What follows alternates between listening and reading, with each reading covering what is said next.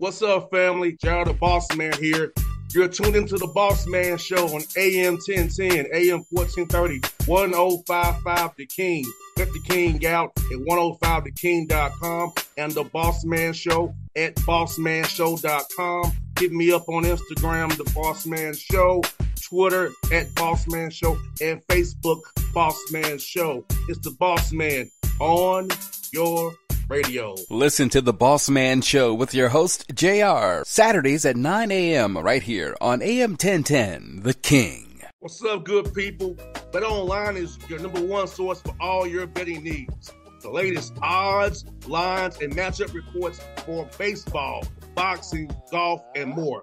BetOnline continues to be the fastest and easiest way to place your wagers, including live betting and your favorite casino and card games available to play right from your phone.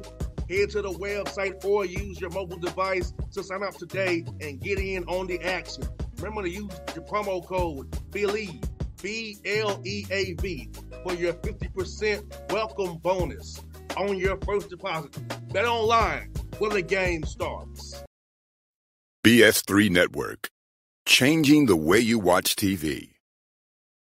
Yes, BS3 Network, changing the way you watch TV, covering content and hot topics from A to Z, sports, music, society and culture, movie reviews, you name it, we have it. Check it out on bs3network.com or check us out on Roku, BS3 TV on Roku, as well as check out your favorite podcast on all podcast platforms or Spreaker.com/BS3 Network. You are now tuned to BS3 Network.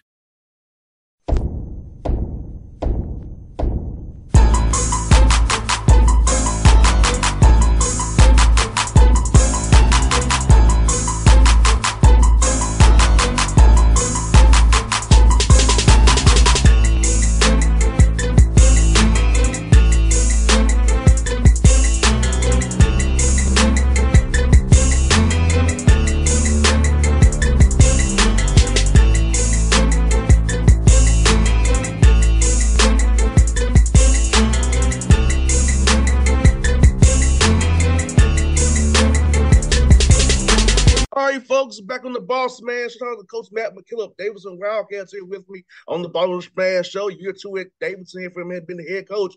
But talk to you, how are things going with you guys over there, Coach?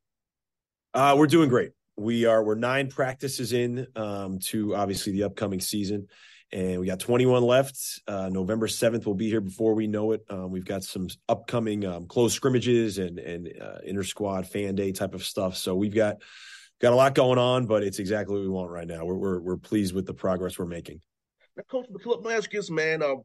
From the springtime, those workouts you had, summer workouts, and now with your practices getting ready for November 7th, how important has it been to build that chemistry with your guys, especially in this world of the portal and the NIL, trying to keep guys together on the same accord? But how important it is to start in the spring into now to get ready for that first game on November 7th? Yeah, it's essential. That's a great question because it's such a unique atmosphere that we're all, I say dealing with, but we're all a part of. It all starts on the front end by bringing in the right players and those who you believe fit the culture, the chemistry, the locker room, the environment we have. And then hopefully putting them into this environment and then it works and they get along. We've practice just started a week and a half ago, but we've been together working out since the summer and you have different phases. So June, July, August, they get to know each other. They're friends. They build those friendships and then classes start. So now there's some distractions. That's September. And then practice just began.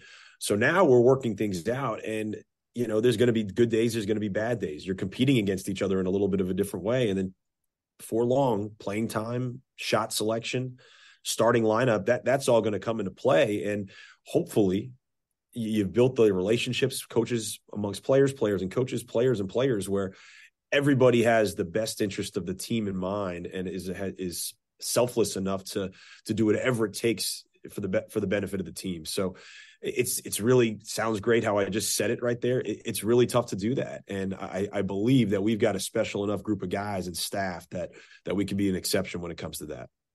Think how crazy it was from back in the day when we had to start practices right in there in October.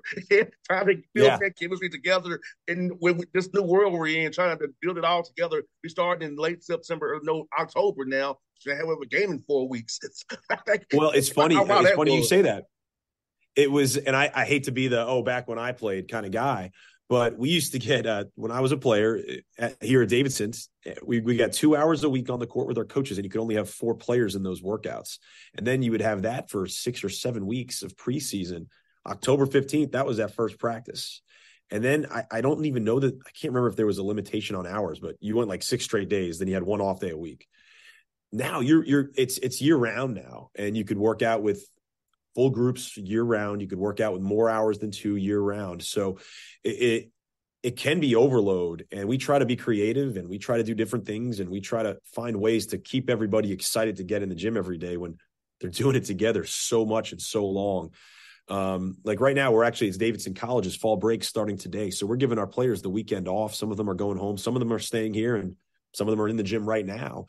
But I think you need things like that when you're going year round like we're doing. Yes. And it is a long season. It won't be here for a few more weeks, but then that November to 7th, and we hope we're playing March 7th and April 7th. So we're in it for the long haul, and it's a marathon.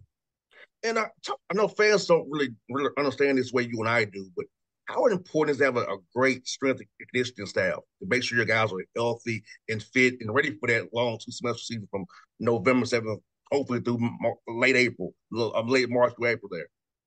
I mean, it is critical. I would say for us, it's even a little more critical because Davidson College does not have graduate school. So we cannot take graduate transfers, and we are okay with that. And we believe we've found a way to use it to our advantage when it comes to recruiting the perfect fits for us out of high school. That being said, we're not getting 22 or even 23. There's even some 24 and 25-year-olds we seem to be playing against now. But we're not getting those guys who have been in a college weight room for 3 or 4 years entering our team. We're getting freshmen who some of them may have gone to prep school, but many of them are 18 when they get here, and they've got progress that they have to make quickly in the weight room. Our strength coach is great, named Brian Seitz. We have our own weight room. I mean, he does incredible work with our players, as does our athletic trainer, Justin King. And yes, there's major importance to getting bigger, stronger, faster, more explosive.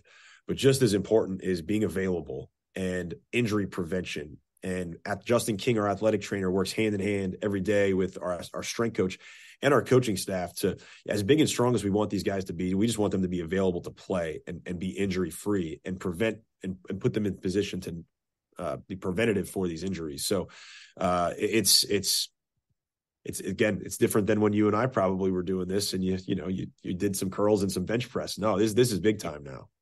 Yeah, because you got me by 1 year. I'm 84, so you got me by 1 year. So yeah, so we're definitely. I'm sorry, it froze for a second here. So it froze for a second, so I might have missed something. Yeah. Oh, it did freeze. I was saying like you got me by a year. Like I'm 84, so you got me by a year. So like back when we was doing it was just a little dumbbell here or there, man. You back, Coach? Yeah. Cool deal. Zoom. Focus on Zoom. I got you here. Yes, now I got you. Sorry. No, you're fine, Coach. Y'all telling the listeners this is Zoom. That's what happens on Zoom sometimes. Oh, yeah. Have to make adjustments. While I was saying, Coach, when it froze up, it's like, you got me my head by 1 year. Like, I'm 84, you're 83, so you got me by a year. Back when we were doing it was a little dumbbells here or there. Like you said, it's like just a little curl here and there and go out there and play, Oh, yeah. The stuff we did, they don't even do that anymore. They got more advanced, smarter, more intelligent things that they can do to get better. I couldn't imagine having a snacks. You know what I'm saying? Oh, yeah. They get them in right away. Yes, sir. Now, Coach, let's get some, man. For you, man, looking at your roster, what are some guys you want to highlight who really gotten better for you from the spring until now, having a big year with this year? I mean, we were so excited about the roster that we have. We have newcomers who we thought would eventually find their way into the rotation and become good players for us that have shown right away that they can impact winning right now. And everybody likes to hear about the new guys, and our new guys are good, but we've seen major progress and development from. I mean, I don't want to leave anybody out, but I will mention 4 of our guys who played decent minutes for us last year. Grant Huffman is a senior for us. He's the one guy, he's the one scholarship player who is now here for his 4th year. He came in with one of the freshmen, and that guy, or when he was a freshman, there was one other player in his class, and his name's Emery Lanier. He went and transferred actually to go play for his father, which is a pretty special opportunity. Grant is had a great year. He's been our best defender, but his offense has really taken off. His shooting numbers have never been consistent, but they have been very consistent since we started practicing and throughout the fall. But he just looks like a stud every single day in his ability to just know how to play the way we want, know how to defend in a way we want to try to defend, and then he's just producing. David Skogman really came along. He was our backup 4 or 5-man for us last year. He really came along as the season, his conference season started to get into play. He was a transfer. It always takes a little bit longer, and he's been really, really good. He's shooting the ball well. He's rebounding incredibly well. And he just has a presence like he knows he can be the best player on the court day in and day out. Reed Bailey was a freshman for us. Argument could be made that he could have been and should have been on the all-freshman team in the Atlantic 10. Incredible potential, and he's starting to tap into that potential. And he's maybe the hardest worker on our team in terms of the investment he's made in our gym. And then Connor Kachera, another transfer. But, I mean, Connor would probably be the first to tell you it was a challenging year for him. He started, and then he came off the bench, and then some of his minutes were up and down. And he is just committed to doing anything that the coaching staff asks of him. And all the little things that us coaches value, he is exceeding, trying to find the way where to phrase it, but more than anybody on this roster, he understands that that's what he can do better than anybody. And it's showing every single day in practice. And it's why, we've got young guys. We're probably not going to have anybody on the preseason all-conference team, but we're gonna really surprise some people, I believe, because of the progress those guys have made. But people like Connor who see the things that we really value and can make our team better and trying to do that to the best of their abilities. And I love the A10, Coach McKillop. I think you all should get more than one bid, or 2 or 3 bids, because it's so tough in the A10.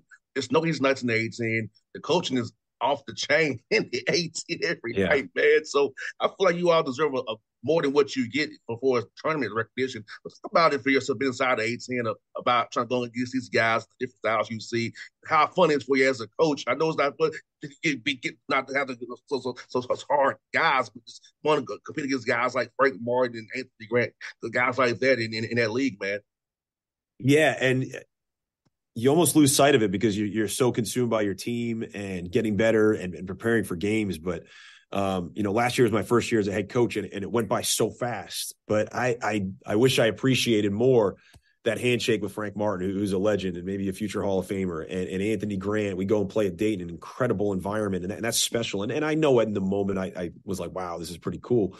But Archie Miller is a great coach. Fran Dunphy, a Hall of Famer at LaSalle. I mean, so many great coaches that you get to compete against. And you mentioned we were a 1-bid league last year. It was disappointing. I think we all just have to do a better job in non-conference play. And yeah, we want to knock off the top 25 teams, the BCS teams, the Power 5 teams that we play against, and hopefully we will. But we can't have bad losses, because once it becomes a bad loss in non-conference play, that could carry into conference play, and that team who had that bad loss could then be a bad loss for others in the league. So I think overall as a league, we've had a good scheduling approach.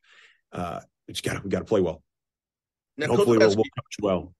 Best coach, for you, I know that scheduling is a tough thing to perfect and get right, the whole science to it. So for you, like becoming the head coach now, how has scheduling been for you these last 2 years, trying to make the schedule out and get the right balance of home and away MTEs and find the right balance for your team to get you prepared for the A10?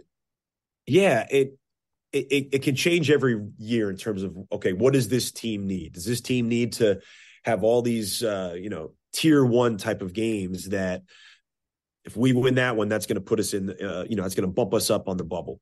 Do we want to have a schedule knowing we have a young team that, all right, we want to make sure that we're just getting better. We're getting confidence. We're learning how to play the way we want. So then when we get to conference play, we're ready to be one of the better teams in the conference that we believe that we can be. There's years where what can we do? We haven't had a good home game that our fans can really get excited about in non-conference play. So there's all these different dynamics, and you put it all down on paper, and then you got to get teams to agree, and the date has to work out. And we have a women's team that has to have their dates work out.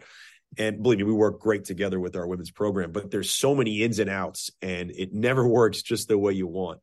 So it is a challenge. It's a challenge for everybody, but it is a challenge. And I do believe we've got a really attractive schedule this year, and everybody's drawn to the big name teams, but we'll play Maryland in the Asheville Classic, and we'll have a chance to play UAB or Clemson, obviously, on the other side, based on winning and losing. And I think a lot of people will circle on their calendar to watch us play at St. Mary's. And they'll probably be a top 25 team this year. They were a top 25 team last year. Interesting. Steph Curry's last game in a Davidson uniform was out at their gym in an NIT road game at St. Mary's. So this will be our first time going back there since Steph's last game. They're going to come back to Davidson to return that game in the future. So pretty exciting for us. 100%. I feel like with you being so close to Charlotte, guys should want to come play you because you're close to Charlotte. Like it's you get an easy in from the airport, a little drive up north there. So I feel like coming to Davis would be an easy thing for guys, but I know guys don't want to do. Some guys want to be home all the time, but I just know the location of where your college is very much attractive. A lot of schools there, you can play regionally too, from South Carolina as well. So I feel like you're in a great spot to get some non-con games. But you said the date must work, and they want to really play you or not. Must be the desire, must be there. Yeah, and it's a good problem. It's a bad problem. I mean, if teams don't want to play us, that means there's some level of respect. And again, they're trying to do the best thing for their team. There's major convenience to Charlotte. You're exactly right. There's an airport. You can get direct flights most places, most cities. There's a different level of convenience to then say, to fly into Bowie's Creek to play Campbell, let's say. So I do hope people see that being an advantage. But I do understand, people are going to do what they believe to be best for their program. And if Davidson doesn't fit, we feel just the same way about some teams that want to schedule us. And Coach, how cool is it being in near Charlotte? Because your guys can get internships with summertime with those 20 hours, with those 4 hours you have at summertime, internships for networking opportunities with the Hornets, the Panthers, other teams in the area. So talk about that piece of being in Charlotte there to help your young men for after basketball. Once the Boston basketball for all of us, they can have some fall back and get a degree from Davidson College and have networking as well. They already built in when they was in school. Yeah, it's great. There's so many Davidson alums that live in Charlotte, and there's also a lot of young alums that live in Charlotte. So a lot of kids who graduate from Davidson, that they'll go right to Charlotte, whether they have a job or they're going to find a job, and it's the convenient place to go. So there are many opportunities. Finance, banking is so big in the city of Charlotte, and Davidson College's economics program is phenomenal. So many of our recruits or our students who we have will end up going that path, and there are great opportunities for summer or even after college that our players have been able to take advantage of. In terms of what you said about the Hornets, the Panthers, the MLS team, the FC Charlotte, I mean, there's a lot to do. And I mentioned it being a year-round thing now. And our players are always, half the time I see it on their Instagram or their Twitter, but they're doing some fun things in Charlotte that I'm like, wow, I wish when I was in school, I would have had a chance to do some of those things. So there's a lot of life to this area. Lake Norman, the town of Davidson, which has grown incredibly over the years, and obviously the access to Charlotte. From a future professional standpoint, I believe it's a tremendous opportunity for our players and hopefully future players, as well as just the access we have to some exciting things to do around town and the people that will hopefully be supporting us and coming from Charlotte to cheer for us this year. 100%. Coach, I have one more for you, man. So for you, when you're not in that grind of coaching, how do you kind of decompress a little bit, to get away from the game a little bit, to keep your mental health as good as it possibly can with this grind of coaching? I'm sorry, I lost you. What do I do? Yeah, kind of when you're not in this grind. Okay, so when I try to contain my mental health by leaving the gym, I go home and try to contain my health with my 6-year-old, my 4-year-old, my 1-year-old.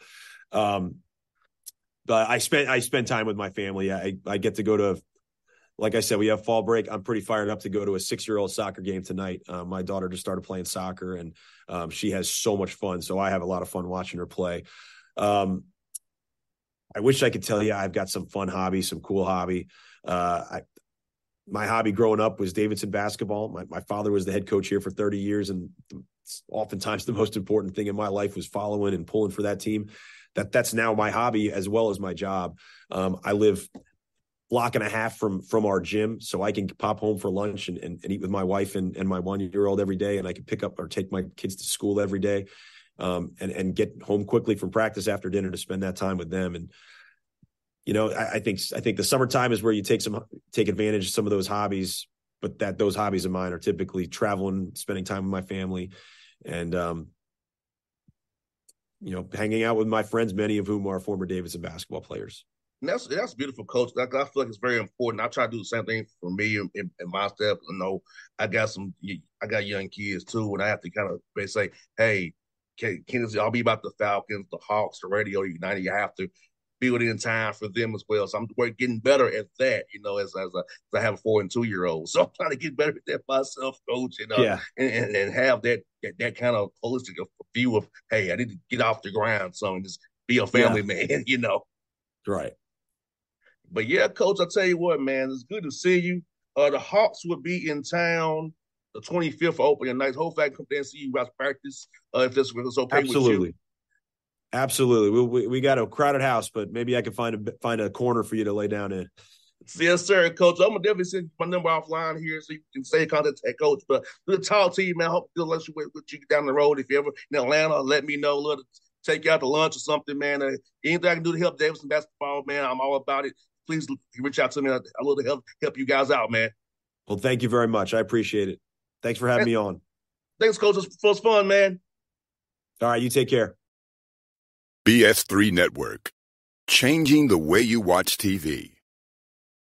Yes, BS3 Network, changing the way you watch TV, covering content and hot topics from A to Z, sports, music, society and culture, movie reviews, you name it, we have it. Check it out on bs3network.com or check us out on Roku, BS3 TV on Roku, as well as check out your favorite podcast on all podcast platforms or Spreaker.com/BS3 Network. You are now tuned to BS3 Network. What's up, good people? Bet Online is your number one source for all your betting needs. The latest odds, lines, and matchup reports for baseball, boxing, golf, and more. Bet Online continues to be the fastest and easiest way to place your wagers, including live betting and your favorite casino and card games available to play right from your phone. Head to the website or use your mobile device to sign up today and get in on the action. Remember to use your promo code BELIEVE, BLEAV, for your 50% welcome bonus on your first deposit. Bet Online, where the game starts. What's up, family? Jared the Bossman here. You're tuned into the Bossman Show on AM 1010, AM 1430, 1055 The King. Check The King out at 105theking.com and the Bossman Show at bossmanshow.com. Hit me up on Instagram, The Bossman Show, Twitter at Bossman Show, and Facebook, Bossman Show. It's the Bossman on your radio. Listen to the Bossman Show with your host, JR, Saturdays at 9 a.m. right here on AM 1010, The King.